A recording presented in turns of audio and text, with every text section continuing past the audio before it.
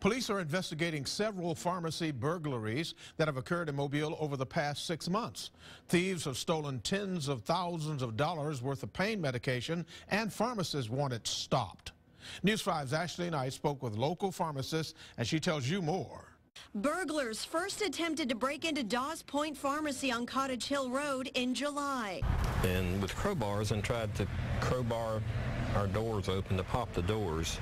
So then they tried to break the glass out with the crowbars. Once the alarm went off, the two suspects scampered off. They had gloves, hoodies, masks. You couldn't tell anything about them. Pharmacist Lainey Christopher believes the same two came back in November for another try. Threw a piece of granite repeatedly against the glass. Luckily, he's got something called impact glass that won't break, so thieves didn't get a thing.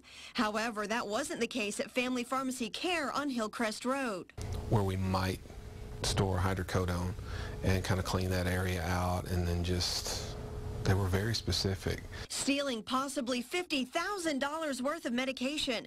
According to DeHart, the two suspects sound exactly like the two who tried breaking in over at Dawes Point.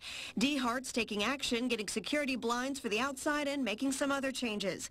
There have been 7 pharmacies in Mobile that have been broken into or targeted in just the last 6 months. Some speculate it might have something to do with the closing of a local pain clinic after 2 doctors were accused of running a pill mill. Pharmacists say something needs to be done. I think it has a lot to do with the problem we have in Mobile County with opiate addiction. But we definitely have some issues that we as a community need to address. Now, there's also been at least 1 pharmacy burglarized in Saraland. That was back in November. Thieves took pain medications and other controlled substances. Live in the newsroom, Ashley Knight, News 5.